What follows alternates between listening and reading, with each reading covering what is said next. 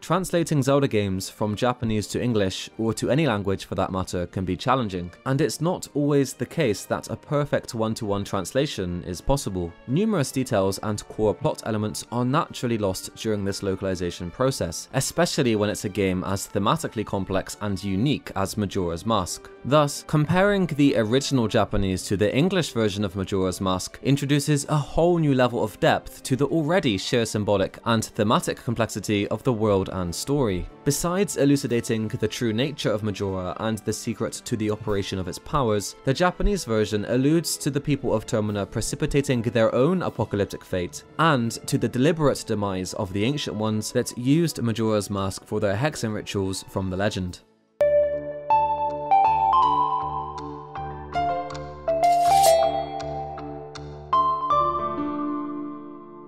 With what began as a journey in search of a dear friend, Link's fate in Majora's Mask guides him to a Skull Kid, who interrupts that quest for a unique adventure in the seemingly inexplicable parallel world of Termina. When meeting the Skull Kid for the first time, initial impressions may tell us that he's somewhat mischievous. His behavior indicates that he's a bit of a trickster, perhaps not inherently evil, but certainly someone who seems to be a source for trouble. Although he steals Link's ocarina and soon after his horse, the Skull Kid does so in a jokingly way, giggling and laughing to himself as he enjoys playing with his fairy companions, albeit at the expense of another. When Link attempts to prevent him from escaping with his horse, the Skull Kid doesn't fight back, and instead, it's almost like he's enjoying this whole sequence, as he would a game of chase or tag. Yet, as Link reaches the end of the chase, the creature's playful, mischievous nature takes a radical change. Confronted by the now enraged Skull Kid, who uses the power of Majora's Mask, Link is sent into a dreamlike state, from which he awakens transformed. The sight of a bewildered Deku Scrub is reflected back at him as the much darker tones of Majora's Mask begin to set in. This, combined with the abrupt disposal of Link's horse and the questionable treatment of his own fairy companions, all begin to suggest that the Skull Kid may be something much more lethal than a mere trickster, especially as we learn that Link isn't the only one who has suffered as a result of his spiteful actions.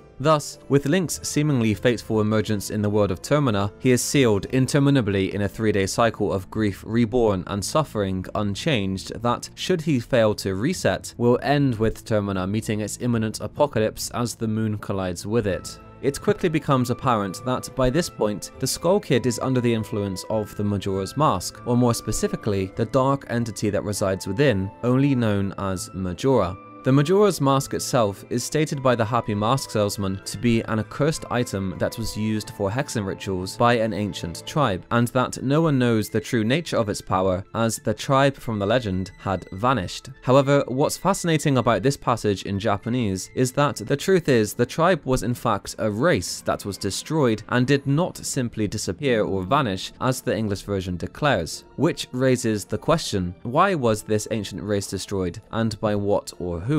What kind of secrets or knowledge did they acquire about Majora's Mask? We know that, according to the legend in English, the troubles Majora's Mask caused were described as being great, which, when compared to the Japanese text, the troubles are emphasized as disasters, with the Japanese word possessing numerous nuances that hint towards disasters that specifically brings misery to people. Of course, we witness the extent Majora's Mask is able to bring about chaotic disruptions to the lives of the people of Termina rather quickly in-game. Kafei is transformed into a child, the great fairies are shattered, lands are cursed with poison and perpetual winters, and not to mention the threat of the imminent fall of the moon. It's as if Majora is targeting people with his evil power specifically, and as a matter of fact, interestingly, the evil power Majora possesses is mentioned to be a specific kind of energy in Japanese, which can be unveiled by analysing the line from the Happy Mask salesman near the end of the game, where he mentions that evil had resided within the mask. The Japanese word for the evil that the Happy Mask salesman uses to describe the power that the Majora's Mask possessed has an immense number of underlining meanings and connotations that aren't present in any single English word. This word is jaki, which is a Japanese term that refers to a rather peculiar type of evil energy that manifests in a host and is born from a desire to inflict harm to others. from feelings of despair and unstable negative emotions. Its prime role is to defile the purity of one's soul, drain away their humanity and consume them. This means that Jackie doesn't envelop one from the outside, but rather it devours them from the inside. The English version has the Happy Mask Salesman omit these intricacies as far back as at the beginning of the game by having him declare that the one who wears Majora's Mask will have an evil and wicked power bestowed upon them. Whereas in Japanese, his speech at both the beginning and end of the game is consistent. Instead of declaring that the Majora's Mask gives its wearer a dark power, he actually specifically states that the one who wears it will have a terrible and evil power dwell within them. This means that the wearer of Majora's Mask isn't granted an evil power as the English version implies, but rather, after donning the mask, it begins to form inside of them.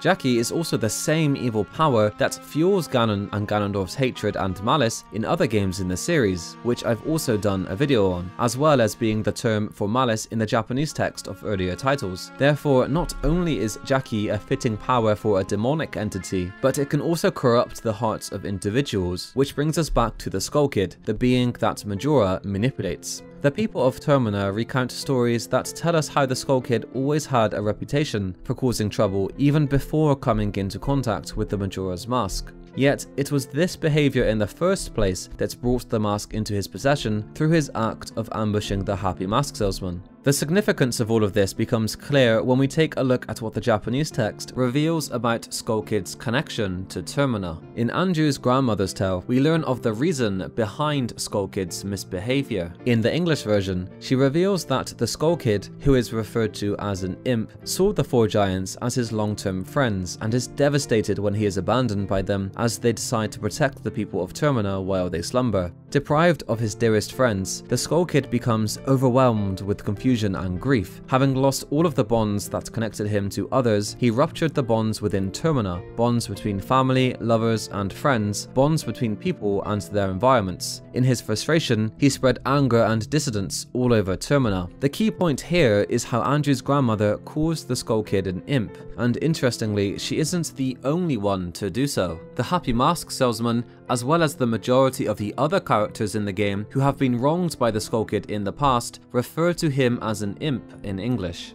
Whereas the original Japanese text reveals something incredibly vital to truly understand some of the deeper meanings and underlying implications present only in the Japanese story of Majora's Mask. In Japanese, the Skull Kid is frequently referred to, or should I say, labeled as a little demon by the residents of Termina. Whilst erased in the English version of the game, this is a crucial detail that correlates directly to Jackie, the same evil energy that Majora possessed, the significance of which becomes obvious when we discover that the word for demon that the people of Termina use to describe the Skull Kid in Japanese is Oni. This term is challenging to translate because it refers to a multifaceted being. It may be imagined as some enigmatic demon, or as an elusive entity that has taken on a terrifying humanoid form. In Japanese Buddhism specifically, Oni are said to be dreadful supernatural creatures that are born from negative emotions. They emerge from the abyss of Buddhist hell to terrify mortals and instill fear in them.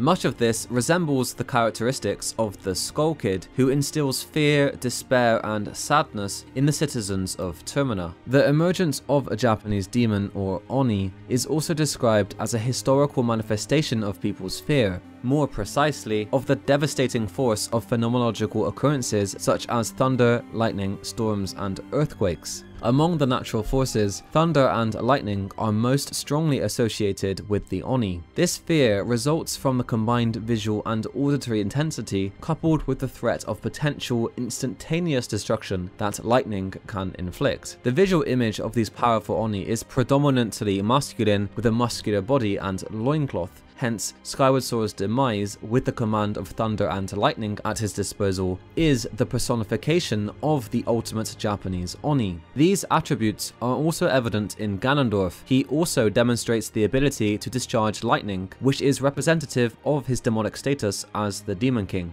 With that said, Japanese Oni are not exclusively represented as evil beings. There are also some supernatural entities that bring prosperity, and so can be recognized as harbingers of wealth and fortune.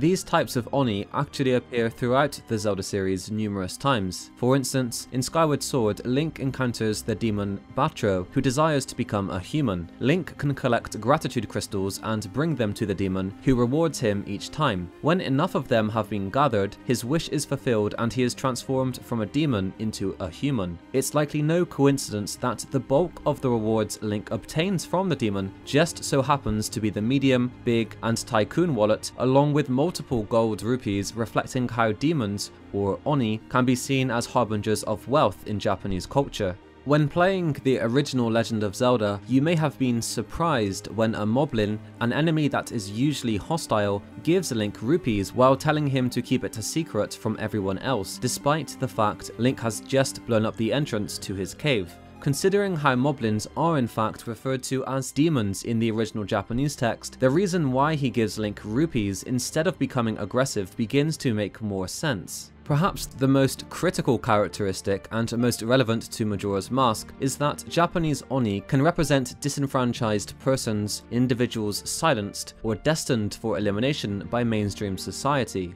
In other words, those isolated or are outcasts from society can also be characterized as an Oni. The meaning of all of this can be fully understood when we realize that the people of Termina are not just referring to the Skull Kid as a demon, but are in fact labeling him as one, further concealing the Oni, or other element, as part of Skull Kid's identity. The repeated displacement of his frustrations from having been neglected by his four friends by terrorizing the citizens of Termina is likely what caused the people to label him as one. As a consequence of his horrific actions, views of him have become extreme. People recognize him as being different from the majority. He doesn't belong, he terrifies people, thus is isolated and is resented by most Terminans because of the tricks he plays on them. Thus, when something called an Oni becomes to be identified as an Oni, that entity seems to emerge from this kind of process. Entities who are outcast or are not worshipped in the case of a deity become demons in Japanese culture. The Happy Mask Salesman describes the evil that Majora wields as Jackie in Japanese, which we know is a manipulative evil energy associated with demonic entities that leech on negativity. It manifests from within a host, tainting all emotions before consuming the individual from the inside. Consequently, the negativity becomes the fuel that infuses its user with devastating catastrophic power.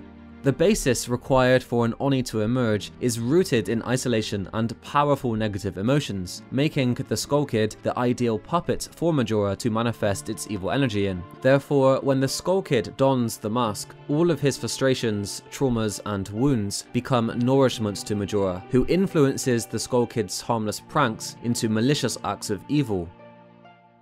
This thematic play on the concepts of Oni and Demon even extends to the final phase of the game, with a considerable degree of additional complexity and possible interpretations. After disposing of the Skull Kid, Majora's Mask ascends to the moon. Link chases after them, entering a peaceful dreamlike world that appears to exist within the moon's core. The place inside the moon is a stark contrast to the dread that was felt moments ago. It's bright and beautiful with a single tree dotted in the center. 5 children who resemble the Happy Mask Salesman can be found here, each wearing a mask. 4 of them are wearing the remains from the bosses at each of the 4 temples throughout Termina. These 4 will play with Link in exchange for his masks. Once Link has collected and given all of the masks to the 4 children, they will disappear, and only the 5th child, the one wearing Majora's mask, will remain. Speaking to him will cause him to comment on how everyone's gone away, and he will ask Link to play with him. Through body language and text, we can already get the feeling that this child feels isolated, similar to the Skull Kid. He suggests playing good guys versus bad guys in English. However, in Japanese, he'll ask Link to play something called Onigokko. The Oni in Onigokko is the same one that the Skull Kid is labeled as by the people of Termina. Onigokko refers to a game that is similar to the children's game of tag in terms of rules, although its literal translation is closer to demon play. Onigokko, or demon play, has several relevant variants and supposed origins in Japanese folklore. One of these is based on the tale of Jizo Bosatsu, a being that appears in many different forms to alleviate the suffering of the living and dead. He is viewed as a savior who protected children from the demons of hell, keeping them safely behind him to aid their escape. The traditional version of demon play that is played by children is a reflection of this tale. Participants assume one of three roles: the Oni, who chases the children, the parent, who protects the children, or the children, who run away from the Oni. In Onigokko, the one who is it in the game is called an Oni. The other children must escape from the Oni within the set time limit and boundaries. However, should a child fail to escape and become captured, as a consequence the game will incur a role reversal. The captured child will become the new Oni, while the old one will become a child. The fact that the child wearing Majora's mask brings up Onigokko is likely no coincidence, especially since we can recognize the entire story of Majora's Mask as multiple iterations of demon play. One of the most convincing connections is how the role Link plays in Majora's Mask is similar to the parent. He shares a resemblance to Jizo Bosatsu by protecting the citizens of Termina who represent the children within an allotted time limit from the Oni, Skullkid and Majora. The similarities and possible connections extend beyond this too, where just as Jizo appears in many forms to alleviate the suffering from the living and dead, Link plays the Song of Healing to achieve the same thing, while also wielding the ability to transform through the power of the masks. The most powerful mask Link obtains is termed the Fierce Deity mask, which he acquires from the same child who just moments before suggests a game of Onigokko. Immediately after giving him the Fierce Deity mask, the child declares that Link will be the Oni. It's not that Link has been labelled as simply a bad person as the English text may suggest, but that it is now Link's turn to be it in this devilish game of tag and chase out Majora. Is perhaps what initial thoughts may lead to. However, there's something else that the child says in Japanese that substantially enriches the climax of the story. The child continues by describing how the role of the Oni is to just run away. Even that will be okay. Given everything we've just discussed, we know that in a game of Onigokko, the Oni is the one doing the chasing. So why should it now be the one running away? We can find a potential answer to this riddle by looking at the second relevant variant of Onigokko that has origins dating back to around 1000 years in Japanese folklore. Each year, people would celebrate Setsubun to mark the coming of spring and to pray for a good harvest. People would wear masks and carry out a ritual with the purpose of driving out demons and malicious spirits. It was a ritual specifically dedicated to the eradication of those demons that possessed volumes of Jackie, which just so happens to be the same evil energy that the Happy Mask Salesman states existed within the Majora's Mask. As part of Setsubun, celebrations may include what's called a Kagura dance, which are performances based on the tales from the Kojiki, an ancient Japanese collection of myths, legends, and semi-historical events that primarily tell stories of battles between deities and demons. It's believed that Onigokko evolved when children began imitating one of these tales, where a deity that wields incredible devastating power uses it to eliminate any demon or existence that causes harm to people. Until the Fierce Deity appears, the demon adopts an oppressive behavior towards the humans, terrifying them and causing them misery. Then, the deity, who adopts a terrifying demonic-looking form, finally appears, and the story ends with the demon yielding and the people being saved. From this tale, we can understand that the role of a fierce deity is to purge any demon that causes people to suffer. Therefore, Link obtaining the Fierce Deity mask represents his role as that liberator. That's why when the child on the moon tells Link that he is the Oni and the role of the Oni is to just run away, the meaning is much more complex and is illustrated during the last two phases against Majora. In the battle against Majora's incarnation, Link chases after it as it playfully runs away, dancing and enjoying the game of Onigokko. Its motions and even the music during this phase is extremely erratic, emitting drastically different vibes to the darker and much more sinister ones felt moments ago. Much like a child would, Majora throws temper tantrums on the floor each time Link connects, uttering childish shrieks when they start losing the game. The fight has truly transformed into a child's game of tag, where Link is it, he is the Oni, and must catch up to Majora. After defeating it at its own game, Majora manifests into its demonic final form, which is dubbed in English as Majora's Wrath. Yet in Japanese, this form is referred to as Majora no Majin. Majora means Majora, no is a possessive grammar particle, and Majin is a word that refers to an entity that wields specific magic powers or sorcery that transcends that of a regular person. Since the Showa era in Japanese history, this word can also allude to an entity or demon that threatens disaster and death, which means that this can be translated as Majora's demon.